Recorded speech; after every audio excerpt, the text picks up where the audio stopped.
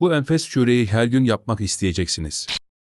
Bir tencereye 120 ml süt, 120 ml krema ve üzerlerine daha önceden erittiğiniz 230 ml tereyağını yaklaşık 40 dereceye kadar ısıtın. Şimdi kuru malzemeleri elekten geçirin. 3 ve 2/3 su bardağı un, 1/4 su bardağı esmer şeker, 1 tatlı kaşığı tarçın, 1/4 su bardağı pudra şekeri, 1 çay kaşığı mahlep, 1 çay kaşığı tuz, yarım çay kaşığı yeni bahar ve 1 paket kuru maya. Sallayarak eleyin. Elerken şimdi de içine yarım muskat rendeleyin. Eleme işimiz bittikten sonra hepsini iyice karıştırın. Bir tencereye 2/3 su bardağı kuru üzüm, 1 çorba kaşığı pekmez, 1 adet mandalina rendesi ve mandalina suyu, üzerine varsa 1 kaşık vanilya özü ya da vanilya tozu ekleyip kısık ateşte ısıtın. Hamurunu yapmaya başlamadan önce bir kaseye 1 yumurta kırın ve iyice çırpıp bir kenara ayırın. Hamur yoğurma aparatı taktığımız mikserinize kuru malzemeleri koyun. Üzerine 40 dereceye ısıttığınız süt karışımını makineyi yavaşta çalıştırarak yavaş yavaş ekleyin.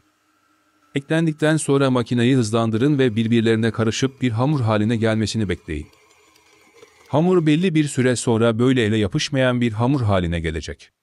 Şimdi tekrar makineyi yavaşa alın ve daha önce çırptığınız yumurtayı yavaşça katın. Süt karışımının 40 derece olmasının sebebi de işte bu. Yumurta sıcakta eklenirse pişer. Bundan sonraki süreçte hamurun yumurtayı emmesi ve yumuşak etrafa yapışmayan bir hamur haline gelmesini beklemek. Bu arada içine katacağımız üzüm karışımını da kenara alın ve soğutun. Evet, hamur oldu. Şimdi hamuru bir kenara alın ve üzerine soğuttuğumuz üzüm karışımını ekleyip bir kaşık yardımıyla karıştırın. Şimdi hamuru unlu bir tezgaha alın ve katlaya katlaya iyice yoğurun ki yumuşacık harika bir hamur olsun. Üzerini de biraz unlayın ve yoğurun. Amaç malzemelerin iyice hamura bağlanması ve daha önceki hamur tariflerimde söylediğim gibi tezgah yoğurması hamuru pürüzsüzleştirir ve yumuşatır.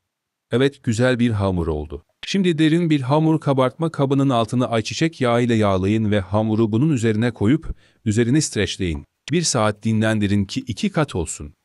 Evet, hamur 2 kat oldu. Şimdi hamuru kabından çıkartıp tezgaha alın. Tezgahtaki hamurdan avucunuzda şişirerek parçalar kopartıp önce avucunuzda yuvarlayın.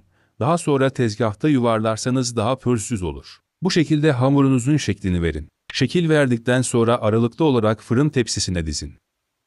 Çok dip dibe yerleştirmeyin çünkü tepsi mayası yapacağınız için şişecekler.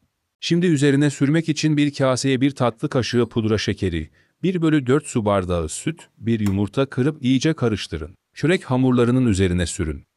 Fırınınızı şişmelerine yakın 190 dereceye getirin. Hepsinin üzerine sürdükten sonra 2 kat olana kadar bir yarım saat sıcak bir yerde bekletin. İşte hamurlar 2 kat oldu. Şimdi 190 derecede fırına göre değişiklik göstereceğinden 20-25 dakika üzerleri kızarana kadar pişirin. Fırından çıktıktan sonra dilediğiniz bir reçeli sulandırıp üzerlerine sürün. Servis ederken pudra şekeri serpebilirsiniz. Bol baharatlı, yumuşacık, enfes aromalı çöreği mutlaka deneyin. Şimdiden afiyet olsun.